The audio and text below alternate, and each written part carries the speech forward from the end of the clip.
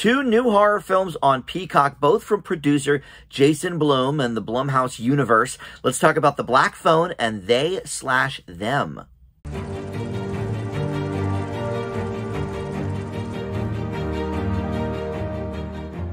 Hey guys, Dan here. This is Dan Reviews It. Welcome to my spoiler-free reviews for the new films, The Black Phone and They/Them. These are both streaming on Peacock right now. The Black Phone was in theaters briefly in June, I guess, and early July, but is now on Peacock for free if you have that service. And then They/Them is a Peacock original. So I figured, you know what, they're both from the same producer. They're both horror movies. Let's talk about them both at once, because I missed The Black Phone when it was in theaters. So we're going to talk about those together. First, though, I do want to welcome you into Dan Reviews It. Thanks for finding this video. And if you have seen these movies, I'd love to hear your thoughts below in the comments.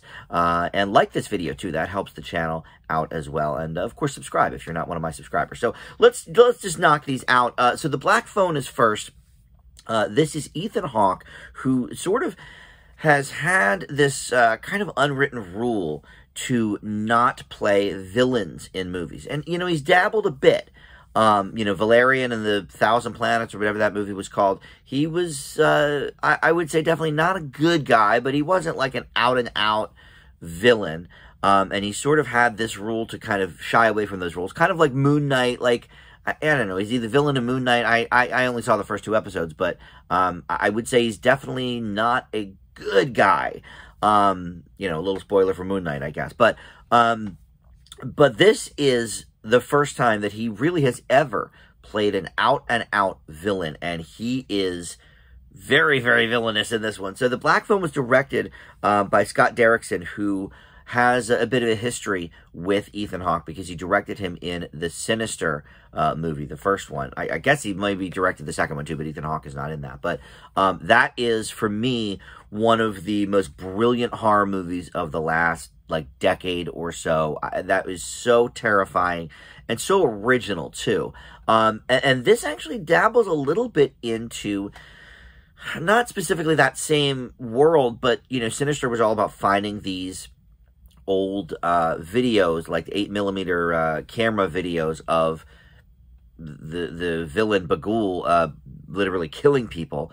And here we have some retro stuff as well, because it takes place in the 80s.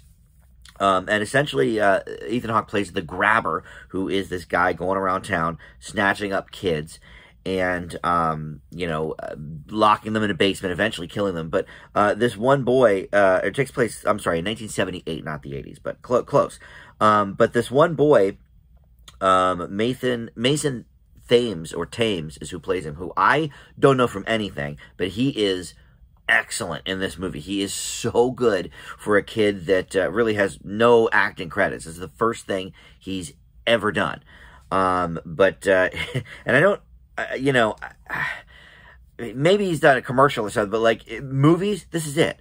He has no movies or TV to his credit, so good for him. But anyway, so he gets kidnapped by the Grabber, and there is this black phone in the basement where he's being kept, and he is receiving these mysterious calls from past victims of the Grabber who are trying to help him escape.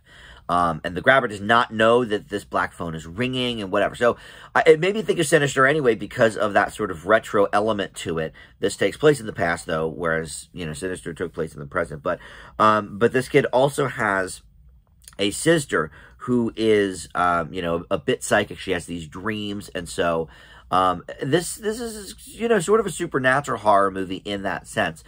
And there's a couple of twists. I don't even want to get into some of the other characters. But let's just say that this is probably the scariest movie horror-wise I've seen this year. You know, Scream was definitely good, and Scream, you know, personally might still be my favorite. I gave that a B+, and I think that's about right. But, you know, that's a series that we followed throughout. You know, The Black Phone is an original movie. Now, it is based on, it's either a short story or a book or something, but, and the gentleman that wrote it is a producer as well. But the intensity of this movie, there's not, there's a couple of jump scares here or there. But that was, the good thing about Sinister, too. There wasn't a ton of jump scares. The scary element, the thriller element, was everything that was going on, the surrounding stuff, the villain. And, like Ethan Hawke, for example, he, covers his face most of the time, right, with this mask. Maybe you've seen that in the posters or the trailer. But the masks change throughout the movie, based on what is going on with the grabber. And somebody actually had to point that out to me. I didn't pick up on that myself, but I was like, man, that is really cool. Just little touches like that give us this creepier atmosphere than just, oh, here's another jump scare. This is very atmospheric, and I love horror movies like that. The other thing I want to point out is, this Scott Derrickson guy, he had directed the first Doctor Strange, and he was set to direct the Marvel, what is it called? The Universe of Madness, Multiverse of Madness. And then he chose to direct this instead. And this is a way better movie, in my opinion, than the Multiverse of Madness, like, for sure. And that had a lot of horror elements, too. Because Sam Raimi ended up directing it and wanted to make it, a little bit horror-y. And maybe that was the point. Maybe that's why they got Scott Derrickson. Because, okay, A, he did the first Doctor Strange. B, he did Sinister and a few other horror movies. And they wanted to make that more horror. But, look, to me, this was a much more cohesive movie. I would say scarier for sure, too. Because we're really, even though there's supernatural elements, we're in the real world, And certainly these days, too, with, like, child trafficking and stuff like that. Still, a very, very bad issue. But yeah, this one for me is a winner. Best horror of the year so far. I leave The Black Phone with an A-.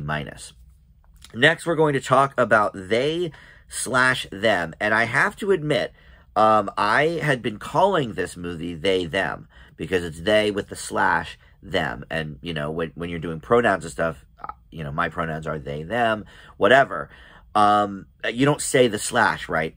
But I read that the way you pronounce this movie is They/Them, and it's a slasher horror movie. So I thought, okay, this movie, and a little bit of a spoiler for my grade, this movie's bad. But when I heard that, I thought, okay, that's actually pretty clever. To call it They/Them. I don't know how anybody would know that, because, there's no real advertising for it except for a 30-second clip on Peacock. And I don't think they say the title. So I'm not sure how a person would know that's what it's called. So bad marketing, I guess, on their part. But anyway, this has another very famous man in the lead. Kevin Bacon is playing a man running this conversion camp. And Theo Germain is sort of the main kid. And he's been in a few different things. Or I think they are non-binary. They've been in a few things. But I know them best for being in the first season of Work in Progress, which was an excellent show on Showtime a couple of years ago. I didn't actually watch season 2, so I don't know if they are in season 2, but based on how season 1 goes, I would say not. But anyway, he's sort of the main guy. But there's a bunch of adults that you might recognize. Anna Chlumsky is in here as like the medical doctor of the camp. Carrie Preston from The Good Fight. And, many other things over the years. She plays the psychiatrist. And essentially, Kevin Bacon is trying to, like, give us this aura of, okay, look, this isn't a conversion camp, we're just going to talk, and, we'll see how you feel about who you are, and da-da-da-da-da, right? So, okay, right away, giving off these vibes of, like, to us, the audience, of, like, okay, this guy is obviously, going to be doing some bad things. He's clearly going to be the villain. It takes a couple of twists from there with both the adults and the kids. Okay, here's why this is a bad movie. So I said up front, this is not a great movie. Because it didn't need to be a slasher. I appreciate the pun with the title, but the truth is, it doesn't even become a slasher movie until the last 20 minutes, except for like one scene sort of in the middle, and then the last, not even 20, probably 15 minutes, there's a slasher element to it. So it's barely there, and I don't think it needs to be there. I think this setting is brilliant for a horror movie. You know, conversion camps obviously are such a huge hot button issue. You know, our governor here in Pennsylvania just made them illegal. Thank you, Governor Wolf, for that. But, you know, they still exist in many, many, many states around the country, and I'm sure around the world, too, where it's straight up illegal to be gay. But I think this setting just lends itself to the psychological torture and that sort of thing. More of like a Saw kind of thing, I guess, is a little physical too with the physical torture, but like it's very psychological, you know. To me, this movie would have been much better served with that sort of in mind, and you know, literally and figuratively in mind, but you know, with the writers writing this in mind, it didn't need to be a slasher movie, and therefore it ruined a lot of what it was sort of building up, because most of the first hour is about, let's get to know the characters, let's find out their deals. You know, there is one really cool scene with the psychiatrist and the Thea Germain character, where she is basically telling them, you know, hey, you are nothing, your parents, you know, think you're nothing, da-da-da-da-da-da, under the guise of, like, this is how your parents see you, but really, it comes across as, this is how the world sees you, and all this. Like, to me, that is much more of an interesting topic and plot than just having a general slasher movie. And as a result of this really miseven tone, the movie just never succeeded for me. That one scene was like really good, and then nothing else really. Well, the intro scene where Kevin Bacon's character comes out and like it's clear something's kind of not right with him too. Like that was good too. But then like it becomes a musical at one point. They all sing "Perfect" by Pink in the cabin together as like this bonding thing, and it's like it comes from out of nowhere. It's the only song in the movie. And it's supposed to come across, I guess, as like this bonding thing. For me, it didn't work. So yeah, this movie really, it was verging on an F. And then, you know, a couple of the scenes, I thought, all right, well, that did kind of work. And then when I learned that the actual title is They Slash Them, I thought, all right, well, that's at least a clever play on words, even though I hated the slasher aspect of it, because it just deviates into such a generic slasher after that. And not cleverly either, you know. So I'm not going to give it an F. You know, I'm torn sort of between D+ and a D. I gave Firestarter a D, and this is probably about on that level. So I will give They Slash Them a D as well. So the best horror movie of the year and in contention for the worst horror movie of the year. Both streaming on Peacock now if you're interested. Thank you for watching. We'll see you next time on Dan Reviews It. Bye.